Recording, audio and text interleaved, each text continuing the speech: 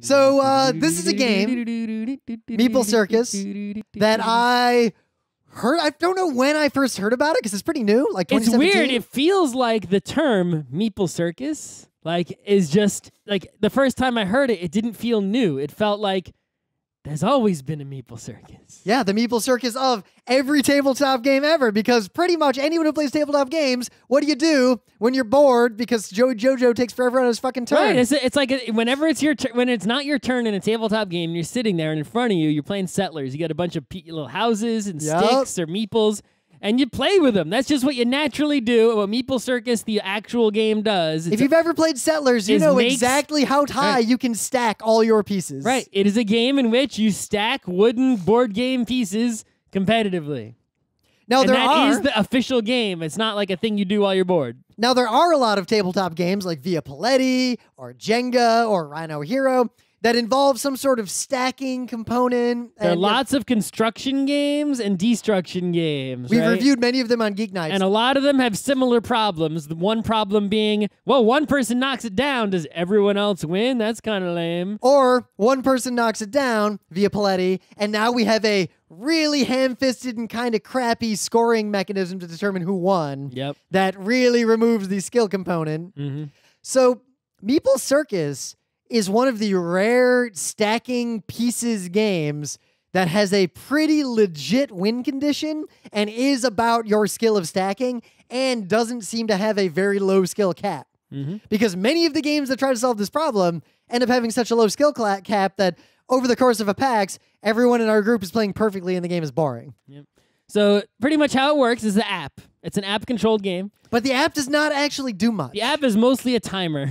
It just plays a song. Yeah. It's a timer with a circus song. It plays the song. So the circus has 3 acts, right? And in the first act, you got a pretty simple circus. You don't have a lot of pieces to work with. And, you build everyone is simultaneously making, it's like the timer starts and everyone has to build their circus. And you're trying to arrange the meeples in such a way, according to the rules, that they are worth the most points for you. For example, there might be bonus points for putting a purple guy on top or something, right? Or like if you get a red guy, that you have a measuring stick for how high is your red guy off the ground. And right? some guys can't be on the ground or they don't get points. Some guys can't be under another guy. Yep. Some guys are just animals. Each meeple has different rules. There's camels and elephants and sticks and balls and barrels and all sorts of. I like the strong man. There's a strong man. There's generic acrobats. There's all kinds of different meeples. They all do different things. You want to stack them in different ways.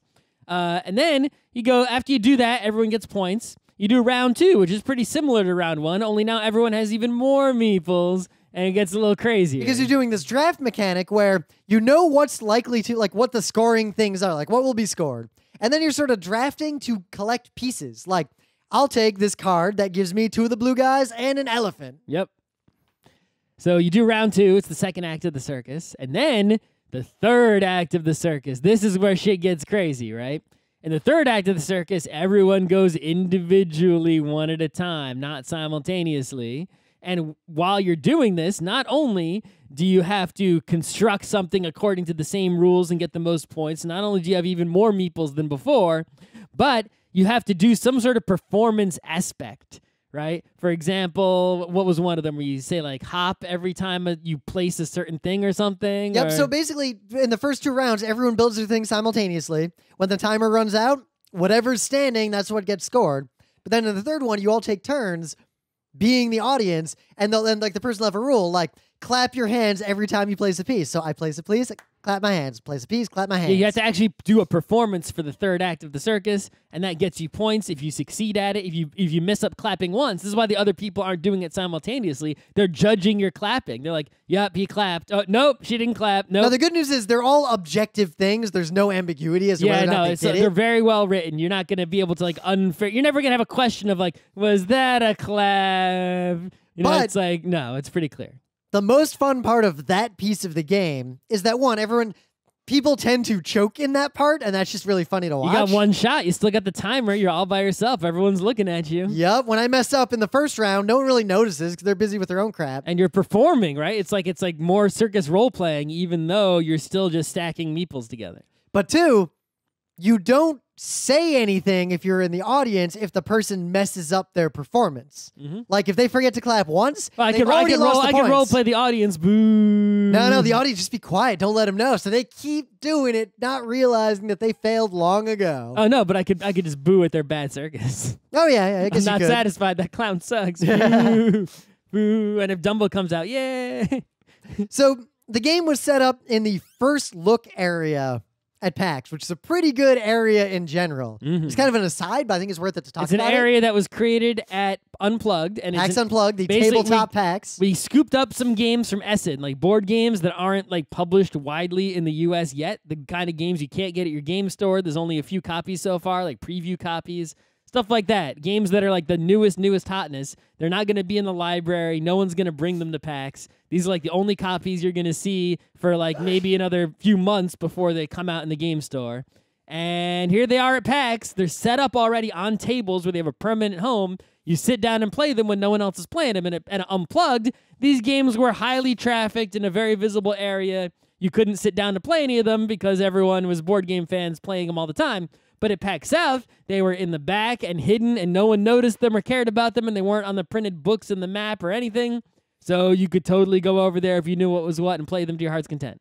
So I really like Meeple Circus, and I think a lot of people would probably enjoy it and should buy it, but I don't think it's a game that I would buy myself. The few problems I see with it, based on talking to people who've played it a bunch more, or people who were, say, enforcers observing people playing this game over the course of an entire PAX, is that if you play this game more than occasionally, you can pretty much get to the point of perfectly stacking every time and never making a mistake. I played the game one time, and I got the maximum points available to me based on the cards that were available in the game. I could not have gotten any more points than I was gotten. And it reminds me actually a lot in that way with Potion Explosion. Yep. And Potion Explosion is a game with a fun gimmick, this marble machine, and Meeple Circus is a fun gimmick, an app, and stacking all kinds of cool meeples. But there's the way the scoring mechanism works is there's a maximum score you can get, and you either hit the maximum or you don't. In Potion Explosion, it's 2 potions a turn, and in Meeple Circus, it's just all your meeples stacked correctly. What did you draft and what gets scored? Yep. So as long as your stacking skill is up to snuff and you're not a small child or someone who can't stack meeples for some reason, you're going to get the maximum points, and the game comes down to the drafting part. So it's just the drafting part. And I think, on the one hand, that reduces the replay value of Meeple Circus itself. But on the other hand, I don't think the game is actually a problem. I think the problem is simply that the game needs more pieces to make it harder. It needs an expansion or something to where it's like, all right, no. Literally, you're going to have so many meeples and so many things going on that are so ridiculous. You cannot score maximum points, but you got to calculate what the best you think you can do is, and then it's like, all right, this is the best I think I can do, but I could get one more guy standing on a ball. Do I go for it or not? Meanwhile, the app is going, like we've all been watching the Olympics lately, the figure skating and all that. So think of it, if the game had a little more components, it has this aspect now, which is this aspect breaks down among skilled players, that you choose how ambitious you want to be. And if you increase your maximum score by trying something that's very difficult, that might pan out, or you might knock it down at the last second and score nothing. Yep. So if you added a few more pieces, I think you could extend that feeling. The game needs to give you more pieces and more scoring mechanisms to the point at which nobody can possibly get the maximum score possible with their own meeples unless they're a god of perfect balance and whatnot, right? Plus, the imperfections of the meeples themselves and the table you're playing on and all that comes into play, such that you have to figure out how much you're going to risk. Are you going to go for that crazy move where you get 4 perfectly round things all stacked on each other or not, right? Are you going to go for it? How high? Do you want to put a stick vertically, which you're not allowed to do actually, but, just to get your red guy even higher? You're going to put another elephant up at the top? So there is one problem with the game. Wait a minute, I'm looking at the back of the box. I think it shows a stick vertical. It totally does. There's a vertical stick. I think there was a rule that there's like pieces had to be played in a certain way. So this is a problem with the game. The rules, as they are in the printing that we had access to, they're not well written enough. Are ambiguous to the point that they are unusable. and we had to make a lot of value judgments as to how pieces could actually be played. Can I lay this elephant on his side? What about upside down? Can I put the stick vertically? People who taught us the game said things were not allowed that are clearly drawn on the back of the box. So that is a problem, and I don't know if there's official errata or anything yet. We didn't look into that. We kind of just didn't care. Yeah, it's not a game that's so serious that it's worth your time to look into that. But yeah, there are some questions, like can an elephant be laying on its side, or does it have to be standing up? It can definitely be on its head or standing up, but can it be on its side? I don't know. I put my camel's humps down. Oh, yeah. The pieces are well designed, though, in that they're mostly capable of similar or equivalent scores. Yeah, there's like a highly varied and interesting collection of different kinds of meeples that have interesting shapes. Like, you set a camel up. It's like, okay, you got this round ball that will roll around. You just put a camel and put the ball between its humps, and now you can get a guy standing on that, and now you got a guy standing on a ball, and you got points, right? Or you can be like me and balance a guy standing on a ball like a badass. Now, the game does have an app, and it's sort of required, but all the app does, the only thing it does, is play the timer of how long you have on your turn. But the circus music is essential. It plays some style circus music. And it has some symbols like shh, and they'll come in different intervals to sort of tell you when you're running out of time. But I will admit, I actually would have preferred to just have a countdown timer telling me exactly how many seconds I had left, because I didn't play the game enough times to internalize what everyone seemed to be very worried time would run out and then finish. I think part of it was that we were keeping the app off to the side. We should have put the app front and center on the table so it could be more visible. True. But still, the app gives you a lot more time than you think, but you'll have to play it a bunch to internalize the symbols. I played, somewhat hurriedly, not super rushed, but I always came in under the clock. It was never, at least not as maybe I'm remembering wrong because my memory is awful, but I don't remember. One time I knocked my thing over and I couldn't rebuild the entire thing in time before the time ran out. Yeah, but you can still just get as many points as you can. Yeah, I built something. Yeah. Wasn't great. No.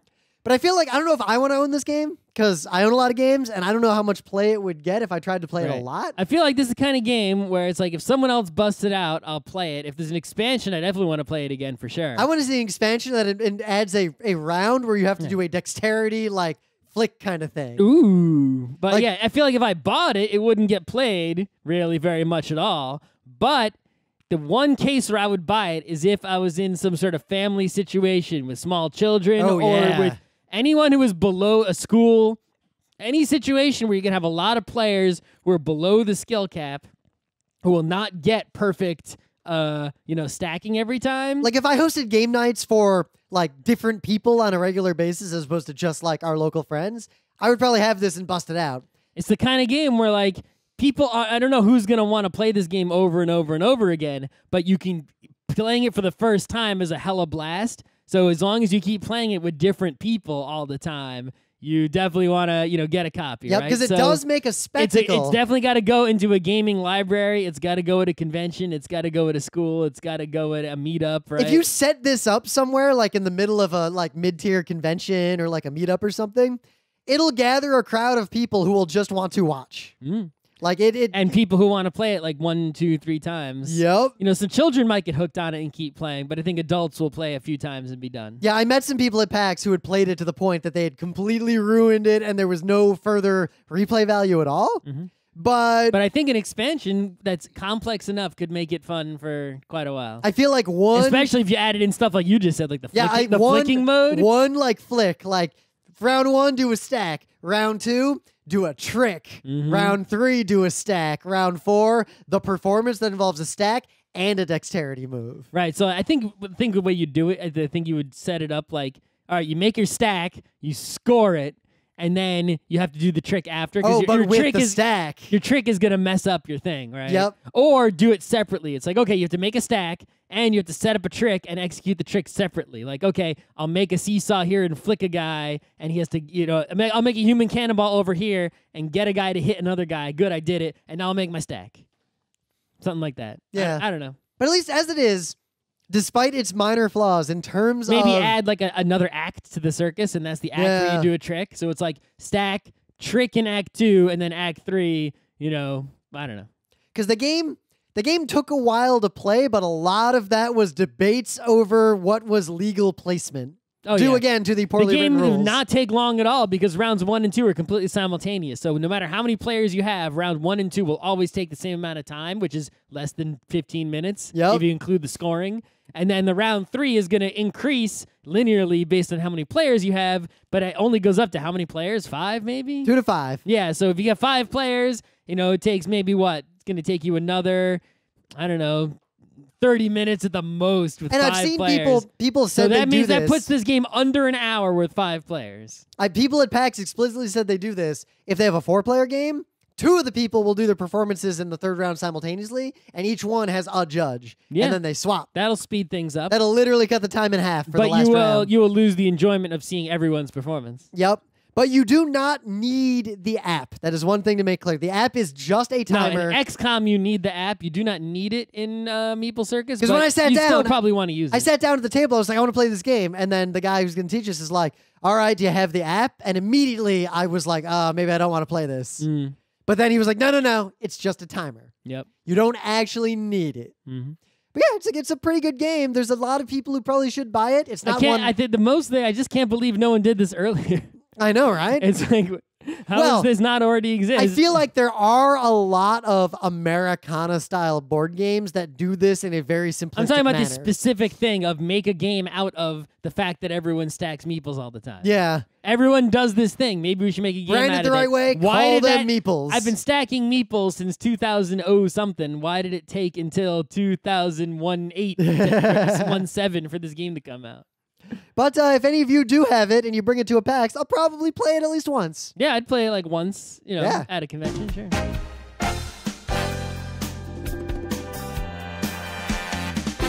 This has been Geek Nights with Rim and Scott. Special thanks to DJ Pretzel for the opening music, Kat Lee for web design, and Brando K for the logos. Be sure to visit our website at frontrowcrew.com for show notes, discussion, news, and more. Remember, Geek Nights is not 1, but 4 different shows. Sci-Tech Mondays, Gaming Tuesdays, Anime Comic Wednesdays, and Indiscriminate Thursdays. Geek Nights is distributed under a Creative Commons Attribution 3.0 license. Geek Nights is recorded live with no studio and no audience. But unlike those other late shows, it's actually recorded at night.